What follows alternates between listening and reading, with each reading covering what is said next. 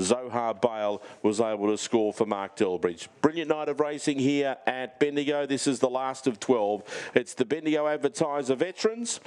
The favourite is the blue, Destiny Saxon, well trying on fixed odds. Green lights turned on. Lure rolls, last of the night, set to run. Ready? And away, beginning well on the inside, Pirates Patch, showing speed to Destiny Saxon, going forward, also Perfect Treasure. It's going to get tight to the corner. Cool Militan's trying to get over as well. Perfect Treasure found the front from Cool Militant. Railing through was Pirates Patch, then came Destiny Saxon. Further back, Irene's a Star, Rico Bolton, Red Wombat in the straight, Perfect Treasure. Cool Militant, Perfect Treasure, Perfect Treasure. Perfect Treasure won it, beat Cool Militant and Pirates Patch making up ground. Rico Bolt was fourth, followed up by Destiny Saxon. Irene's a Star and Red Wombat was at the rear. The time of the last is 24:095. Number 3, Perfect Treasure. It was getting very tight into that corner.